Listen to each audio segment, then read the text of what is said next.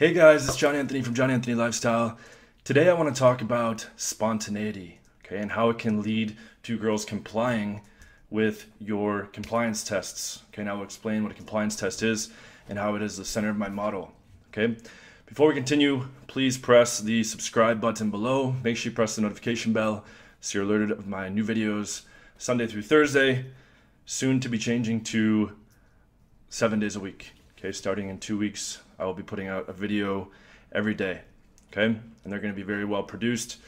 There's a new editor coming on board, very sharp guy, very skilled guy. All right, so what does this mean? Okay, first of all, for those of you that are familiar with my method, if you've watched some of my videos or if you've taken my live training or have some of my products, compliance is at the core. Okay, so when you are going to open or approach a stranger, she can comply, aka be receptive, or not comply. When you go to be physical with the girl, okay, or make out with the girl, kiss the girl, she can comply or she cannot comply. When you ask the girl for her phone number, that's a compliance test. When you ask her to move to a different part of the venue with you to do an isolation or to go meet your friends or whatever, that's a compliance test. When you ask the girl to leave with you, that's a compliance test. When you text her, okay, does she respond? That's a compliance test. When over text you try to set up a date or invite her out on a date, is she receptive or not? Okay, and then there's kind of like macro level overview types of compliance tests where, like, in general, is she being attentive to what you're saying?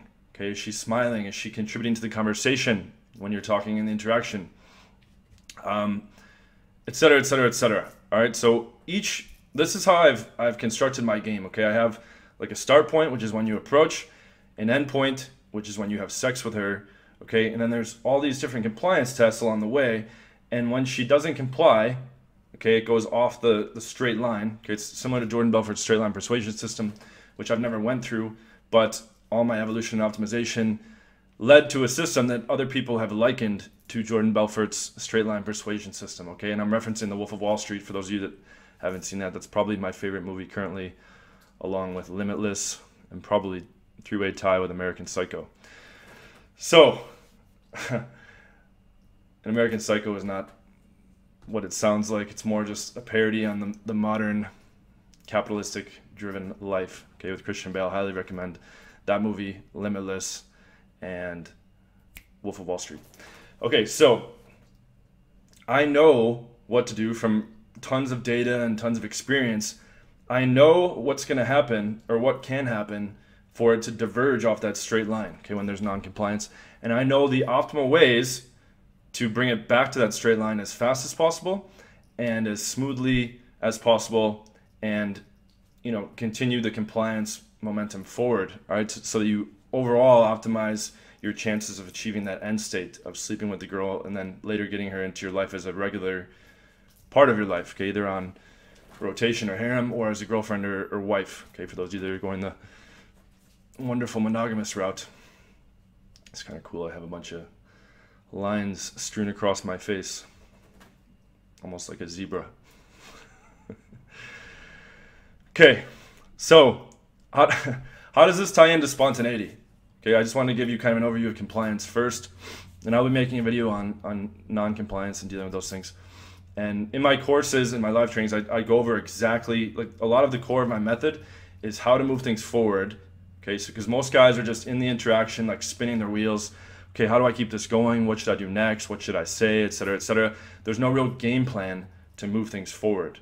Okay, so eventually the interaction stalls out and the girl gets bored and leaves. So I'm moving things forward. I instruct guys to move things forward.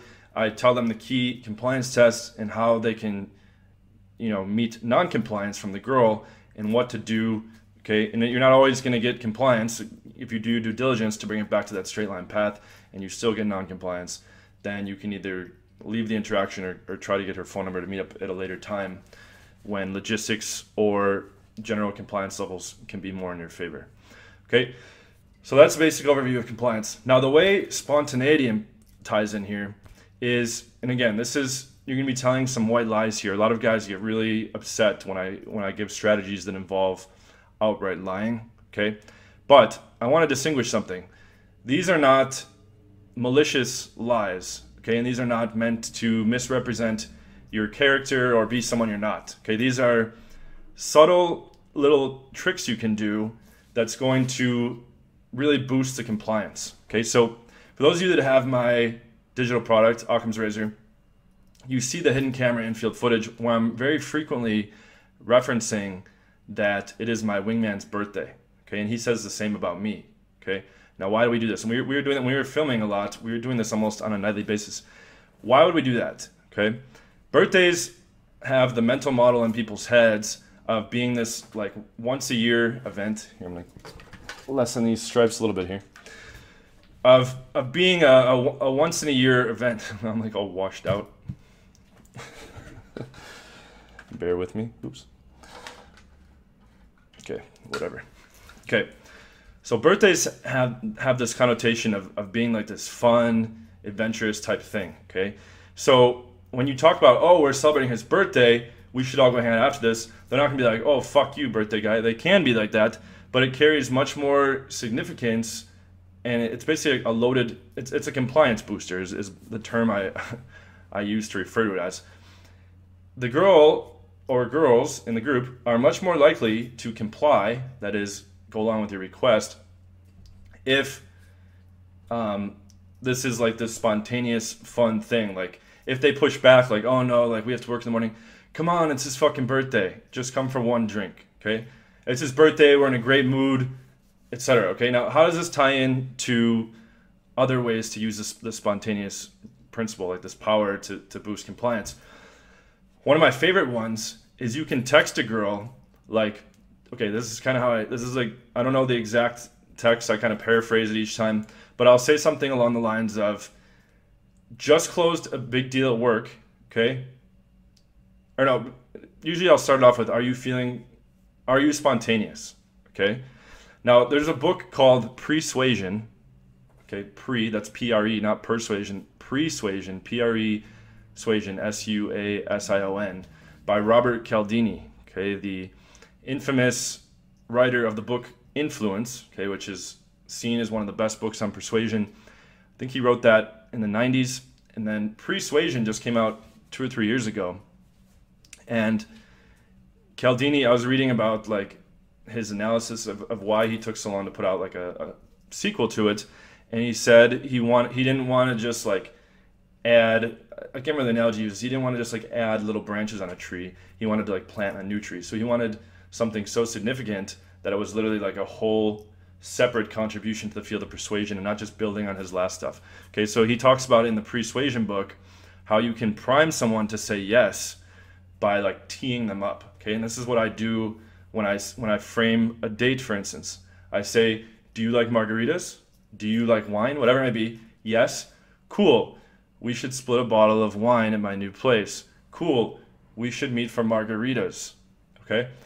It's much easier once like you've built the compliance step. Once she's said yes to that, like he cites some study in the book about an experiment where someone was like trying to stop random strangers in a mall. Okay, this wasn't a pickup artist thing. He was just trying to stop random strangers in the mall and just saying, "Hey, can I talk to you real quick?" Or not? No. He wasn't saying like that. I don't remember. Just the way like, "Hey, I have to ask you some questions," or whatever the fucking line was. Versus, "Hello, would you consider yourself adventurous?" Right? And the person's like, sometimes says yes. There was something like 90% greater results by teeing up the question versus, do you consider yourself adventurous? Okay, well, since you're adventurous, I'm curious about how you would answer such and such question. You've drawn them into the frame, so to speak. Okay, so when I say, like, do you like margaritas or do you like wine, then it's very easy to follow on with, cool, we could split a bottle of wine at my place. That's how you frame it to the house. Or, cool, we can meet for margaritas during the week. Now, notice I don't say, do you want to meet for margaritas? Do you want to meet for wine? We could, or let's. And then you say which day is better for you. So now they've already been drawn into the frame. Cool, we could split a bottle of wine. Decision closed. Do you prefer red or white? Both options involve complying and coming to your place. So these are very subtle and actually very powerful, persuasive. It's not really manipulative, because all it's doing is increasing your odds of this person meeting up. That's all this game stuff, is increasing your odds to get that girl into your life and to have her be a regular part of your life, or whatever your goal may be. Now, As it ties back in that example, okay, are you spontaneous, right, over text? Yes, sometimes, or whatever. She might say yes, she might say sometimes, depends, whatever. Then I follow on with, just closed a big deal at work, right? Just closed a big deal at work, or just landed a big contract at work. Some kind of thing that should be a cause for celebration, okay?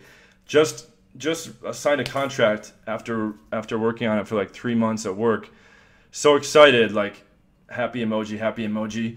And the girl's like, wow, that's great, congratulations, right? That's typically what she'll say. And you'll say, yeah, I really want to celebrate with a bottle of champagne. Okay, I don't remember how I typically do it. I don't think it matters too much if you say, are you spontaneous, and then you go into the thing about what happened, or if you talk about the big achievement thing that happened and then say, are you spontaneous, or are you feeling spontaneous? And then if she says yes or maybe, then you say, cool, I really want to celebrate right now. Let's split a bottle of champagne. Okay? Or even you can draw into the frame even harder by saying, yeah, like super on top of the world right now, just got a bottle of champagne, need someone to celebrate with me. And if she's like, yeah, I'm down, or cool, then you're like, okay, here's the address. And then if she's like, oh, well, stranger's house, you're like, don't worry, like, bring pepper spray for that word. You can use the same type of objection handlers from my wine date to the house video. Okay, and if you're not sure what I'm talking about, search on my channel for setting dates straight to the house. If a girl feels uncomfortable about coming straight to your house over like safety objections, if she prefers to meet in public, okay, for the first time, then you can say, don't worry, LOL, I'm really back, don't worry, bring pepper spray if you're that worried, LMAO, okay? All right, so if she's like, oh, why can't you celebrate with one of your friends? Like, I just met you. Like, say this is like a Tinder lead or like a nightclub lead that you haven't really spent any time with or much time with, okay? You can say, oh, well, my friends are really busy today. Like, I already hit up a couple people. Like, you would really make my day, right? Now she feels like obligated almost in a sense. Just like with the birthday example, you're not gonna be like, fuck you, birthday boy. Like, go have a nice time on your own, you know, rather than wanting to be part of it. And it's the same thing here. You're like, I've got a bottle of champagne. I really want to celebrate. My friends are busy. You would really make my night, right? Now, look at how much more powerful that is persuasively than just saying out of the blue, hey, do you want to come over and split a bottle of champagne today? She's going to be like, right? And then she hasn't been like primed yet. She hasn't been like, the slide hasn't been greased, so to speak. And it's much easier for her to just be like, I'm not sure, I don't know this guy, etc., etc. There's no fun, spontaneous thing, okay? Now, another thing you can do, you can text a girl late at night, even like a new lead. Like, say it's like a Friday night or some shit. You can text some new leads like, hey, what are you up to, right? And she's like, oh, out with friends. You can type, and it doesn't even need to be on Friday or Saturday. You can text a girl randomly, and then, what are you up to? She tells you, I'm feeling really spontaneous right now.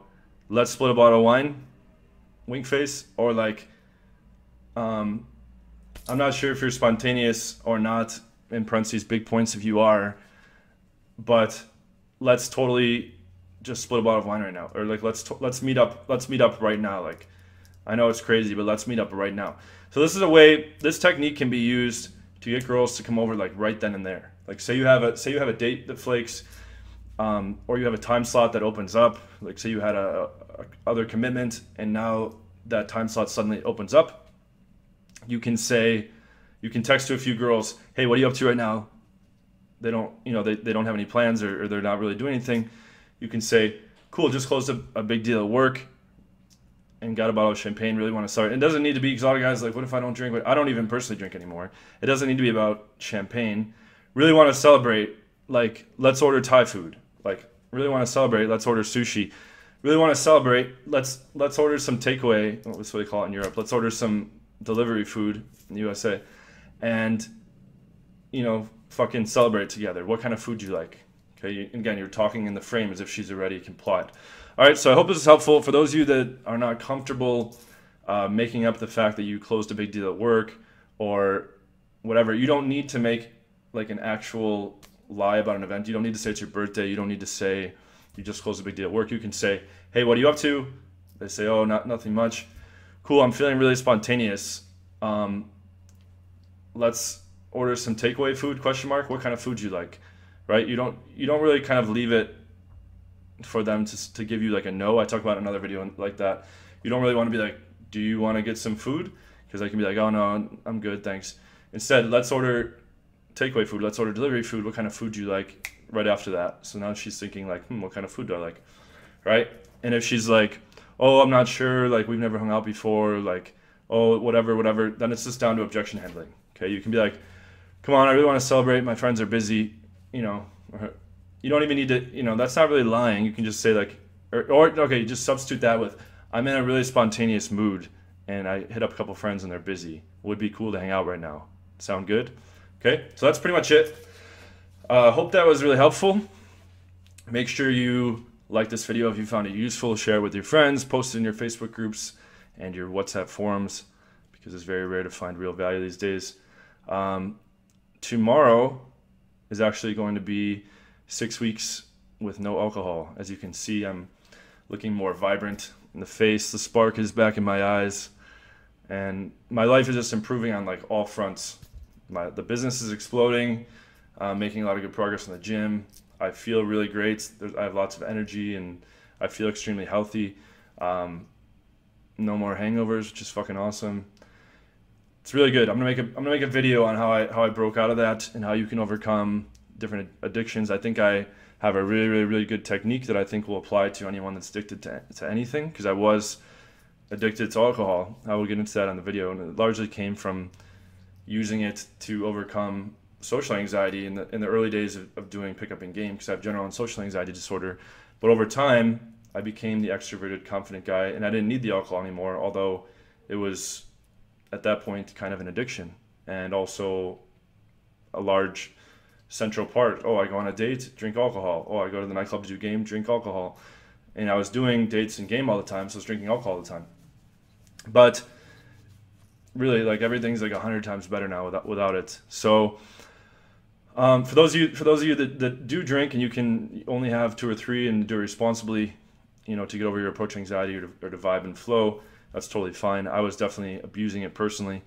But yeah, thank you guys so much for watching. If you have any questions about any of the stuff I talked about with the deals for the product or the Facebook group or just anything in general, you can email me at johnanthonylifestyle@gmail.com. Thank you guys so much for tuning in. I'm going to get back on some infield breakdowns as well. I'm kind of holding off on the roasts for now until I have the new editor on board, which is we're going to start releasing stuff in 2 weeks, me and him.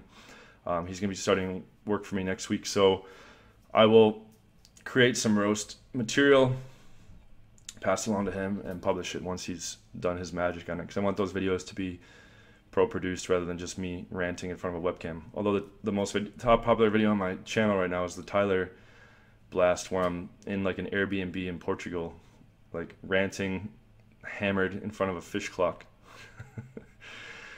So I'm sure Tyler enjoyed watching that one. All right, thank you guys.